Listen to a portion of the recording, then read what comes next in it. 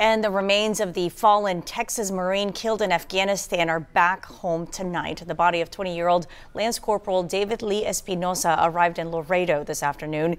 He was one of the 13 service members killed when a suicide bomber attacked Kabul airport late August. Espinoza's family was there to receive the body along with hundreds of service members and veterans. A Corpus Christi veteran was asked to be there and to speak to Espinoza's family, and we talked to him before he made the trip to Laredo. These are young men that are dedicated to the most important thing, and that's our freedom. David Lee Espinoza's funeral is going to be held this weekend.